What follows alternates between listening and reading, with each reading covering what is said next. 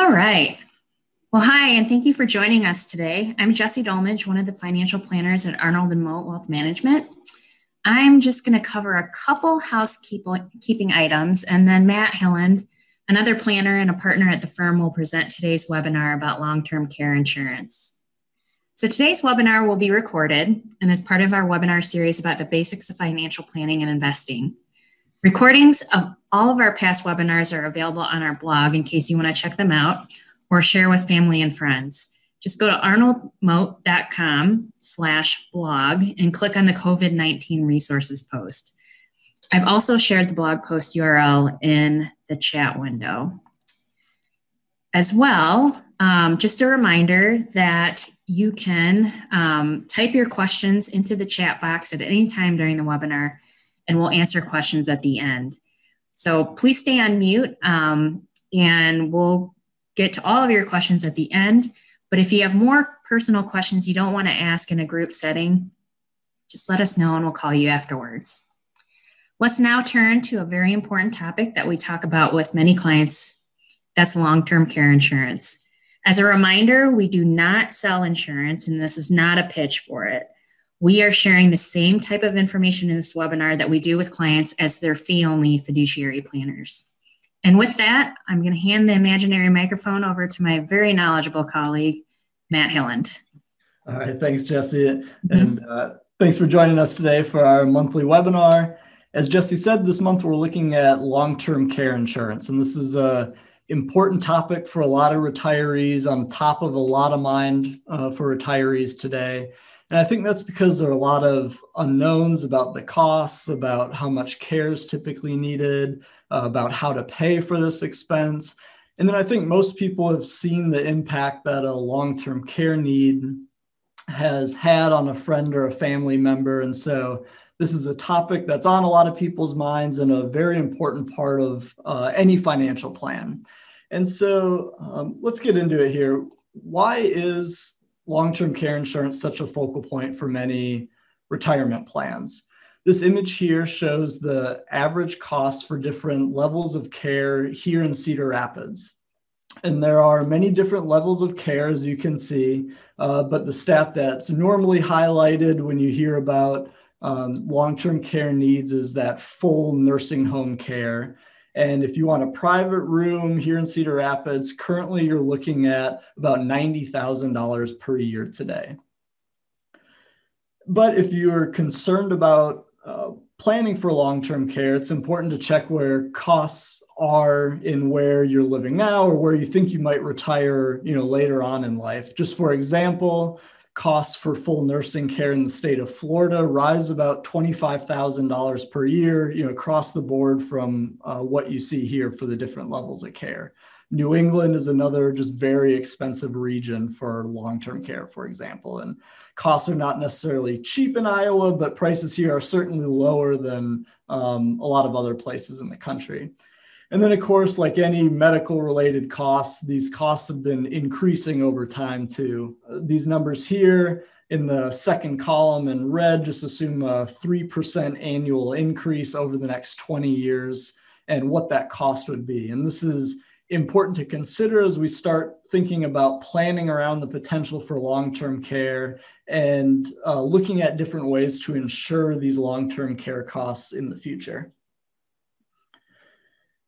And so it might not be a surprise to you to know that both long-term care and long-term care insurance is not cheap. We'll look at exactly how much this insurance can cost in the next few slides. But I thought these statistics were interesting to just try and help relate to the likelihood of needing, some kind of care during your life. And long-term care impacts a large number of people. And so a lot of people want insurance. These stats come from LLIS, Low Load Insurance Company, who we've referred a few clients to, but here it's showing close to half of men, close to 3/4 of women will need some form of long-term care, that might be assisted living or nursing care sometime in their life.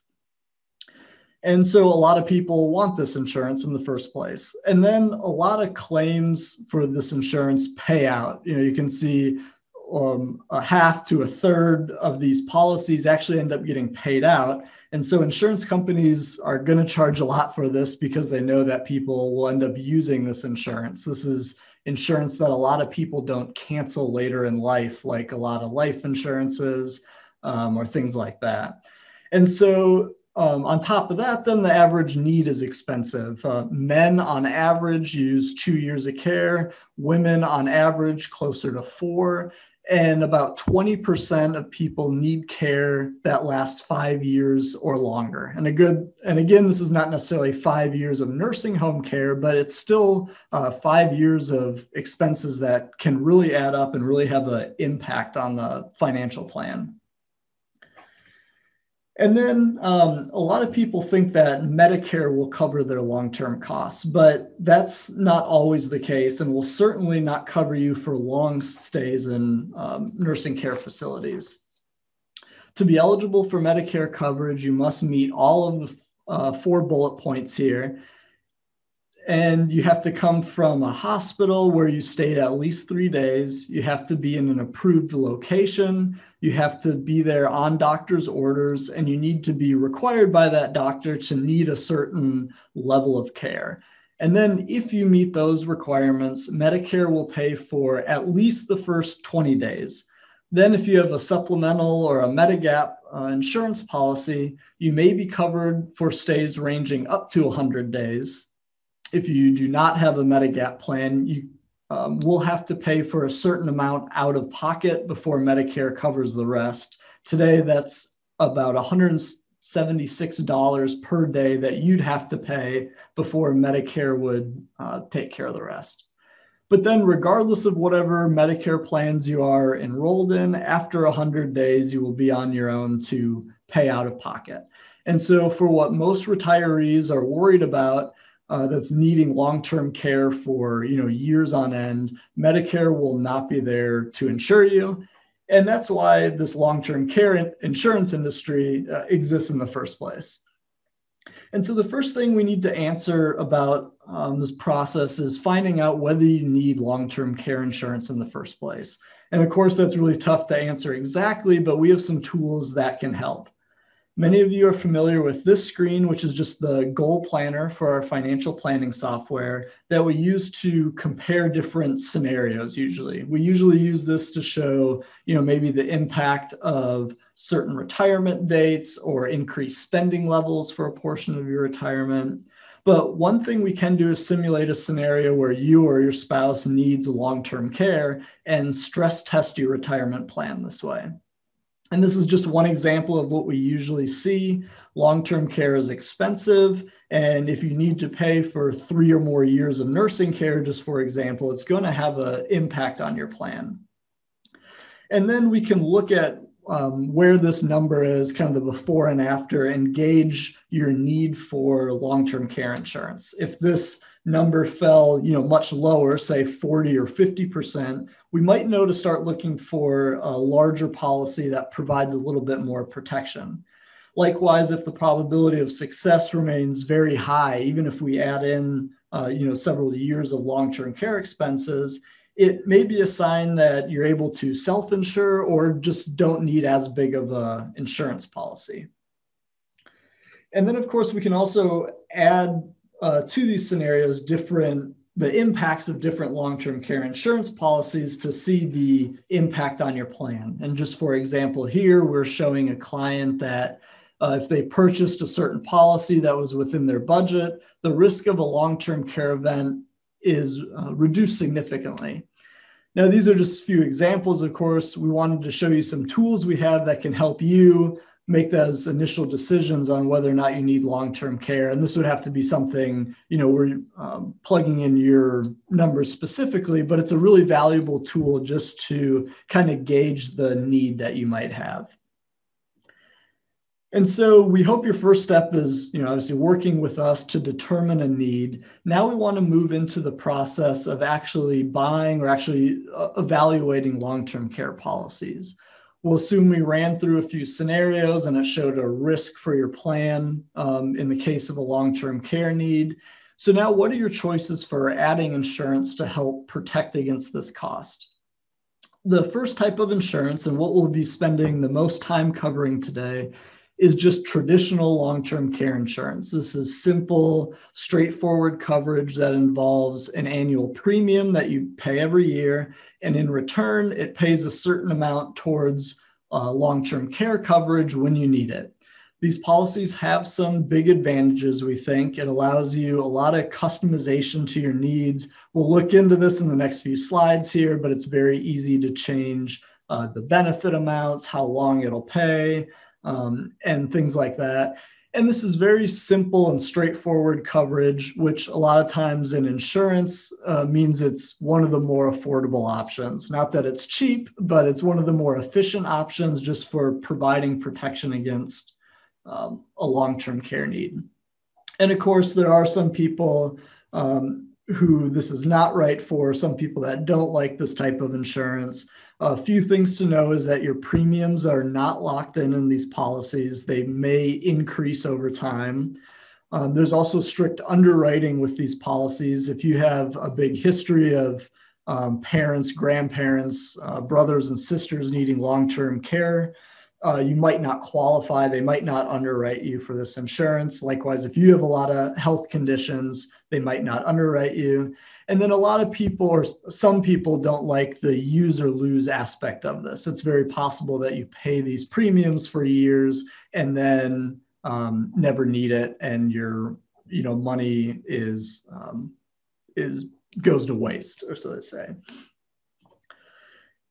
So when you shop for long-term care insurance, you're going to have a lot of options to choose from. So we wanted to go through some of the important options that you'll see in a policy when it's presented to you.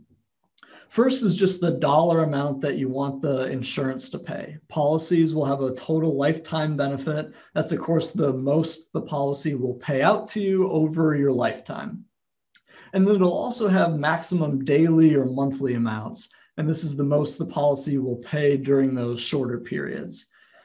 And policies will also have duration. That's how long the policy will pay out for. Here, just for example, is showing the maximum duration is 3 years. You'll have flexibility to adjust all these options, but there are some constraints. First, on the duration limit, most insurers will only give you the option to choose between 2 and 6 years of coverage. Now, a decade ago or so, you were able to buy policies that offer unlimited coverage. You might have parents or friends with these policies, but if you do not own them already, you very likely will not be able to buy a long-term care policy that offers unlimited duration today. Long-term care insurers really got burned with these policies that they offered 10 to 15 years ago, and so they've really cut back on the lengths of coverage that they offer. We'll talk later about a couple other strategies you can do that still exist to be able to help insure against these really long stays. You also have to choose the maximum benefit that a policy can pay. This is where it's important to research the costs in your area to make sure you're buying a policy that covers you up to that amount if you need it. A person who plans to retire in Iowa, for example, can probably have a lower coverage than if you want to retire in Florida, again, just for example. But these are just two of the levers that we can pull to find a policy that's both affordable for you and offers enough protection.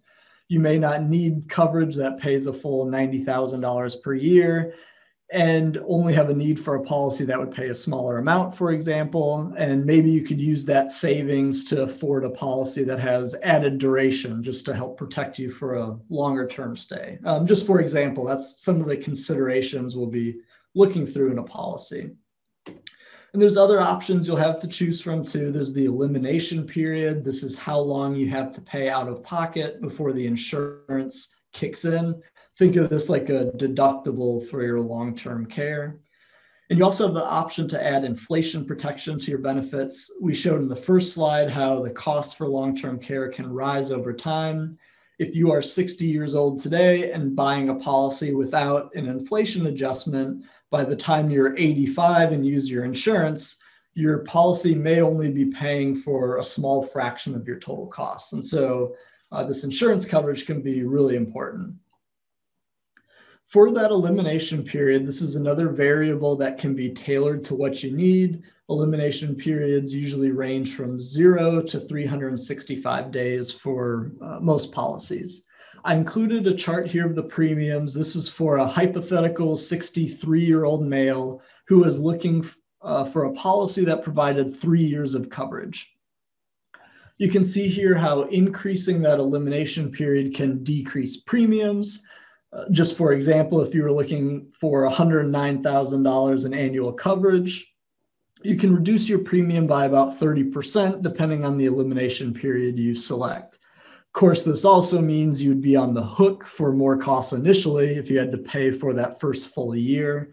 But this, like we said, this is just one more lever you can pull to help design an insurance policy that's best for you, something that you're happy with. There's usually no right or wrong answer per se in some of these details. So this is just something that needs to be tailored to your needs and the risks you're willing to take. And then the last important feature we want to discuss was the addition of inflation to your benefits. Usually you're choosing on an inflation benefit somewhere between 0 and 5%, and then also choosing compounding inflation or a fixed rate inflation. And so the highest protection you can get is that compound inflation benefit, and that's going to provide you the most protection against rising costs over time. But this policy is also going to be much more expensive. Again, just to show you a hypothetical example here, so you have some idea on how the numbers play out in this decision. This is the same policy we looked at on the last slide, a 63-year-old male, but now for options that add inflation protection. This is showing you the two extremes here. The top section is no inflation protection at all, and the bottom, 5% compounding, is usually the highest that you can offer. So there's a lot of middle ground here we aren't showing you, but just to show you how much these premiums can vary. And again, this is a rough estimate. Your premium's always going to depend on underwriting and your specific health, but just to give you a ballpark range here. If you're young, and I mean, by young here, I mean in your 50s and buying a policy, having this inflation protection might be very important for you because we might be looking at 20 or more years before you need to use this insurance. If you're buying a policy much later in life, maybe it'd be worth considering a higher initial policy with no inflation protection. Just for example here, a $328,000 total benefit with no inflation, might come cheaper than a smaller benefit that has inflation. And so if you're worried about needing long-term care over a shorter period of time, that again might just be a lever you can pull to find a policy that's right for you.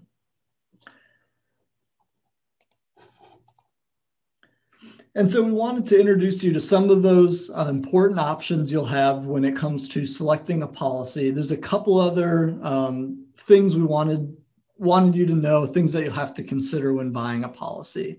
First, we get asked a lot on when you should buy long-term care insurance. There is an absolute max. Usually we see ages between 75 and 79 as the latest for a lot of insurance companies. If you're in your 60s and retiring soon or just retiring, it's definitely not too late to be looking for a policy. A lot of people think they're too late looking for a policy in their 60s, and that's certainly not the case. And of course, you can buy into these policies much earlier. The reason to begin buying in earlier, beginning to pay earlier, is to get that coverage locked in before there's potential for any health problems to show up.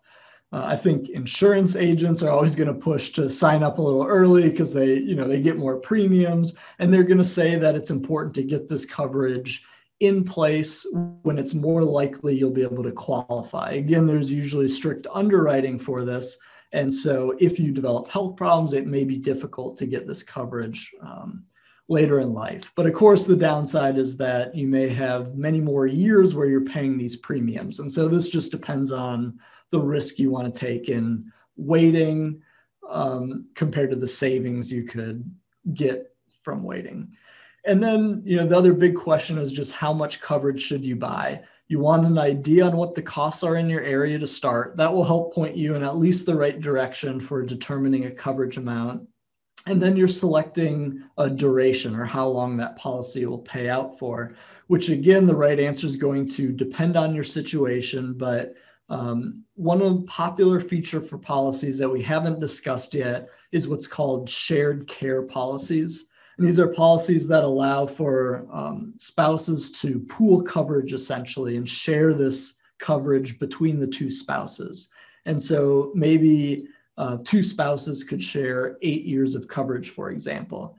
And this can help protect you in the instance of one spouse needing a longer duration of coverage and at a more affordable price than if both spouses purchased 8-year or long-term policies independent of each other.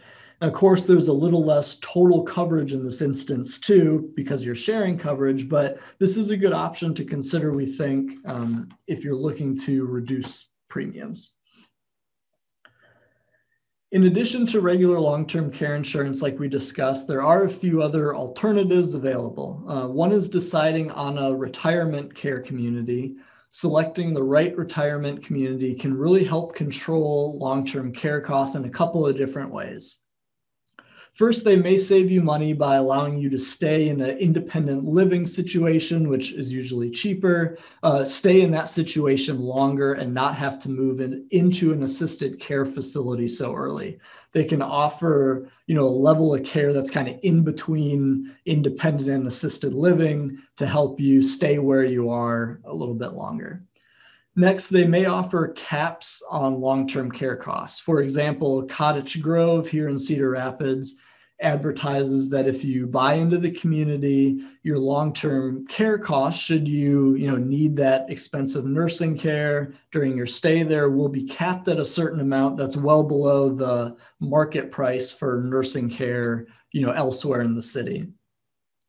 And now going to full nursing care at Cottage Grove is still going to be expensive. So you may still want insurance, but knowing what that cost will be ahead of time and knowing that it may be lower than what you would pay elsewhere might help you to be able to select a long-term care policy that has a lower premium, for example, or maybe not need one at all. And lastly, several of the long-term care or retirement communities in the area, like Methwick and Cottage Grove, are supported with large endowments or funds that can pay for your care should you exhaust all of your resources. In other words, as long as you meet their financial requirements when you initially enter the community, they will not kick you out if you deplete your resources while you're staying there. And this provides a very good option for those worried about, very long-term nursing care needs, for example, where the cost can really be an impact to your financial plan. And we'll have a future webinar on retirement communities if you're interested more on this topic. We also have a series on our blog already with interviews from 4 different retirement communities in the area and to look at a few of the services they offer, how they differ. And so in the meantime, look at that if you're interested, or just ask us if you're looking for more information right now. One other option that we see advertised a lot is what's called hybrid policies. We're including this here because these are very popular for insurance agents to sell. So if you start reaching out to some insurance brokers about long-term care, you will very likely be presented with one of these policies. So we wanted to be sure we covered them here. These hybrid policies are effectively long-term care that gets tacked on top of life insurance like whole life or a universal life, or also maybe an annuity.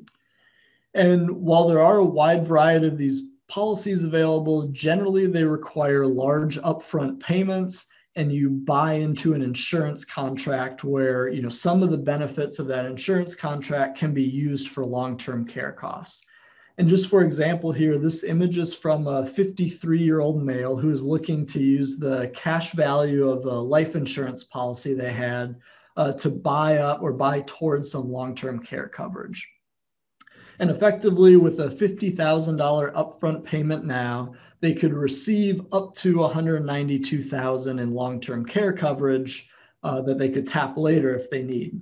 And so just a few quick observations that might be going through your head here. First, putting $50,000 down at age 53 for only $192,000 of coverage, and this is not coverage that had any inflation adjustment at all, is not necessarily a great deal. $50,000 could pay a couple decades of premiums for much higher coverage, or you could just keep that $50,000 and invest it and almost self-insure that way. But there are a few pros to these policies. If you have a very large whole life or universal life policy, for example, transferring that via what's called a 1035 exchange may be your best option if there would be large tax consequences for surrendering the policy. Some people also like the idea of being fully paid up for their long-term care insurance. We mentioned before, a traditional long-term care insurance has annual premiums that can increase over time.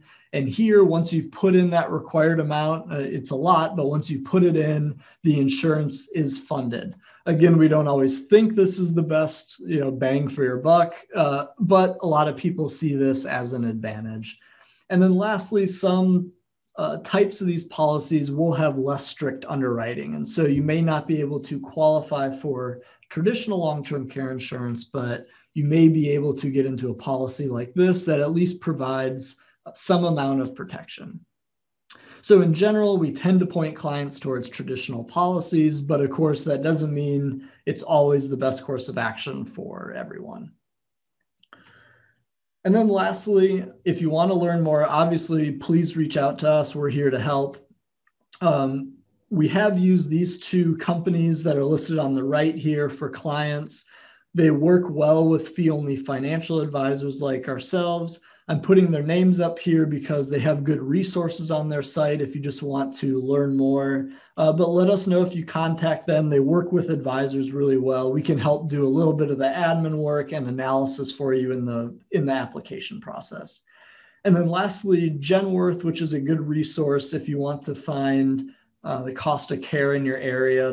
That calculator on the very first slide was a screenshot from their cost of care calculator that they have.